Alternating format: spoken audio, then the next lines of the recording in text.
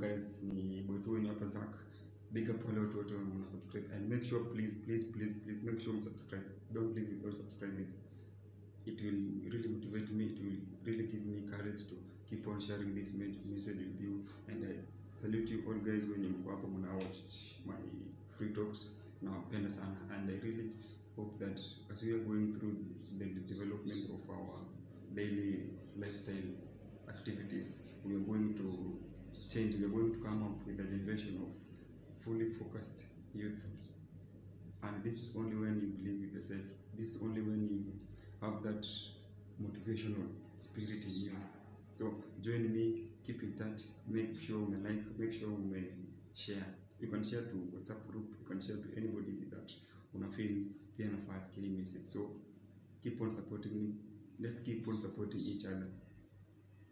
Let's believe in God. Let's pray. Every day when you wake up, pray. Anytime, any moment you just realize yourself, pray. Prayer is something that is very important to us, and with prayer, it connects us with God, and God is the one who gave us this life. So let's keep on motivating each other. Let's keep praying, and let's stay safe. The funny thing with life is that watu wengi tunapenda kujudge sana instead of understanding. You see, before you start judging Zach, before you start judging anybody, try first to understand that person.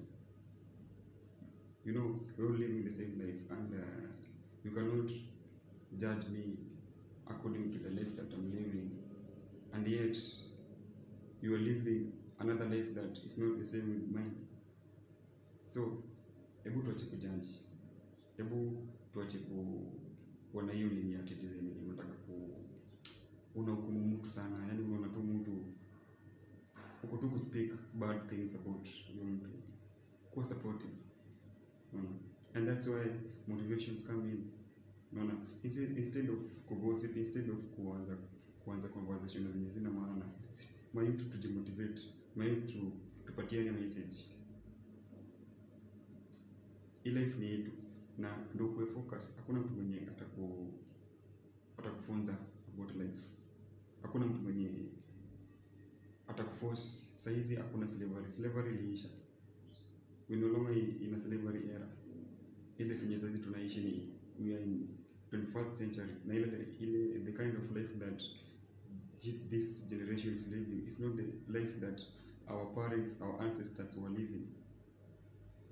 So we should understand life, we should take life very serious, we should be in a proper way of changing how we do our daily doings, how we engage with people, how we think.